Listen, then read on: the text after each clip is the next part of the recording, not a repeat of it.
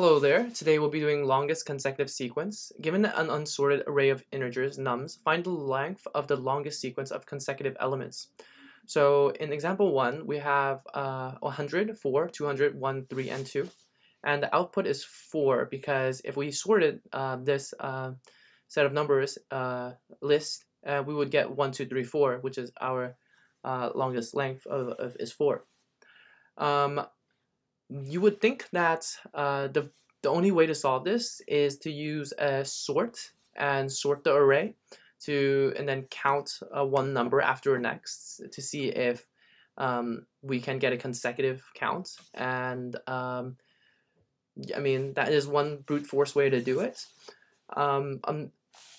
We will also have to account for like duplicates, and that would mean that we would need to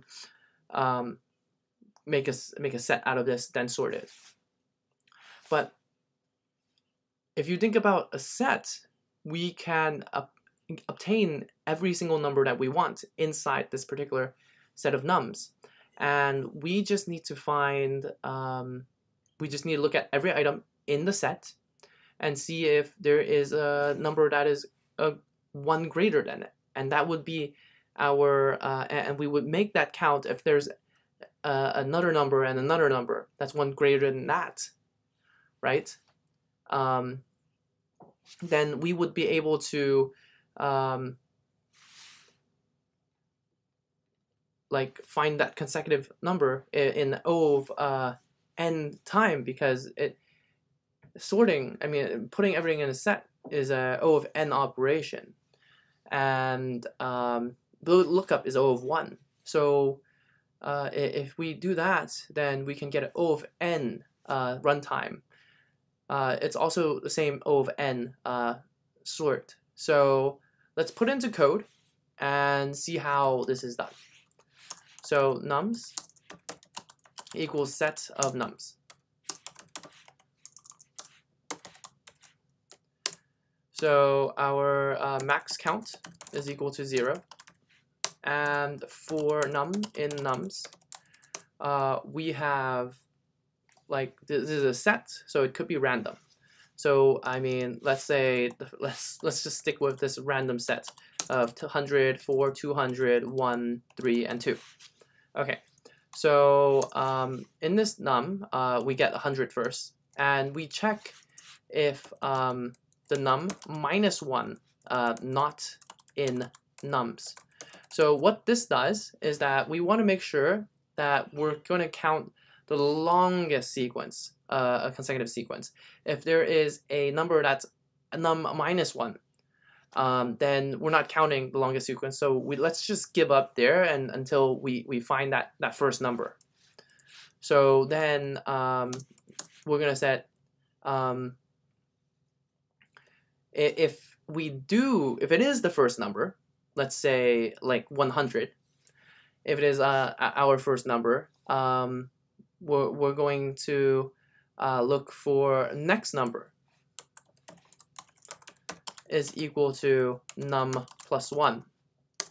And while next num is available, we're going to do next num is plus equals 1, because we're going to keep adding that next num until we run out of numbers. So for 100, our next num does not exist. So our current max count is equal to the max of max count, which is 0, and next num minus num. So the most furthest away num minus the current num. So that would be 1 in the case of 100. So then we repeat the process for 4. It's not the first item because there's a 3. We try 200. 200 is also 1, so max count is also 1. Then we found 1. 1 is a like, there's nothing behind it, so we go into the next number, which is 2. And we found that 2 exists, so let's start counting. So this is our num. This is our next num. And this is, we're going to keep moving the next num. So while next num is in num, next num plus equals 1. So we do a plus equals 1, then it's 3. Is there a next one? Well, there is, and then it's 4. Is there a next one? Well, wait, hold on. Give me one moment. So next num is 2. While 2 exists, it's going to be 3. While 3 exists, it's going to be 4. While 4 exists, it's going to try to set it to 5, which doesn't exist, but it's currently at 5. But it doesn't exist in our set. So we're going to get that max count is going to be max count between 1 or 5, or 5 minus 1, which is 4. And now between 1 and 4, if 4 is bigger, so max count is currently equal to 4. And for the next two numbers, there is one number smaller, which is 3, and there are 2, and then 2 is smaller is 1. So we finish the entire set of numbers in our set. Then we can return the max count. Perfect, and done. Okay, so that is all for longest consecutive sequence. If you like the video, please like and subscribe. And if you have any questions, please leave a comment in the section, and I may get to it, or someone else might get to it. That would be great.